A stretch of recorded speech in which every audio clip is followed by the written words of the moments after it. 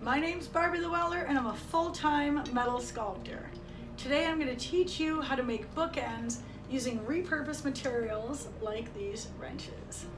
The materials you're going to need for this project is something to use for the base, the L shape of your bookends. And today I'm using a flat stock from King Architectural Steel. It's a hand hammered, which gives us this ornamental look, but you can also use a plate steel. You're also going to need something to use as your decorations. And I use everything from pipe wrenches, so like you have like one on either side, or you can use clamps. Clamps are fun, and stuff like gears, but you're only limited by your imagination for what you're going to use to make yours. So let's get started. In order to get the measurement for my base, I'm going to hold my largest piece that I'm going to use at about a 45-degree angle. And I'm going to take my tape measure and I'm going to measure up to the tallest spot. I'm getting 7 inches here, and I'm going right from that spot here. So I need to mark the spot on my bench where I want to hold it from. And holding it still, you want to mark from that mark out to here. I'm looking about 7 inches tall and 7 inches long that I need to cut those two pieces at. To cut my material, I'm just going to take my tape measure and I'm going to mark it at 7 inches. I'm going to take my square and I'm just going to come right across here. I'm going to mark this down.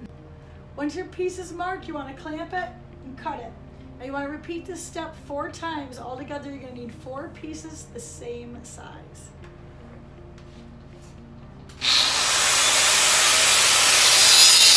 Once you've got all 4 pieces cut, you're going to need to deburr each end of them. So you want to clamp them in your vise and use a sanding disc or a flap disc to deburr each end. And I'm using a tiger paw flap disc by York Boces.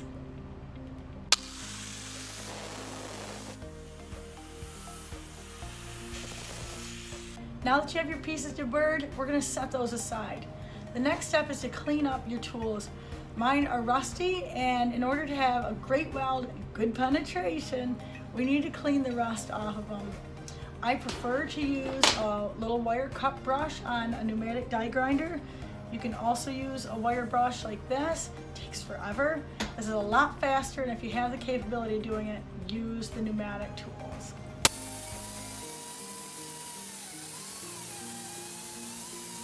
Our next step is to create the base for our bookends. And we do that by taking 2 of the flat bar stock pieces that we had, putting the ornamental side in if you have ornamental. You want to hold it at 90 degrees, and if you don't have a block like this, you can use your square to hold it at 90.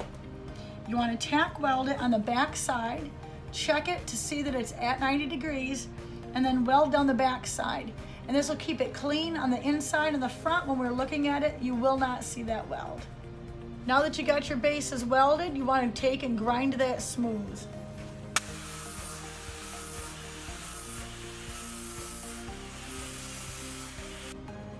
Now that you have your bases welded and cleaned up, it's time to put whatever you choose on your bookends.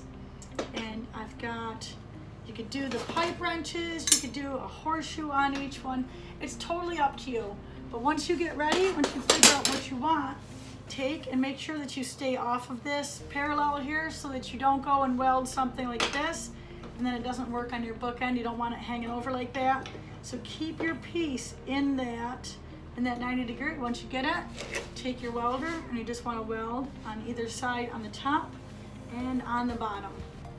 Once you're done welding your project, make sure you use a wire brush to clean any weld discoloration and a hammer and a chisel to chip any weld spatter. It'll keep your project looking great, and it'll protect people when they handle your projects. I also like to finish mine with a rattle can clear coat. This is Rust-Oleum. It protects your project if it's steel like mine is from rusting, and it gives it a really great patina or finish. If you loved this project, check out my 2 books, How to Weld Silverware Animals and Horseshoe Crafts. All kinds of projects with step-by-step instructions like I just gave you. The link is down in the description, and make sure you stay tuned for more videos like this on how to weld metal art.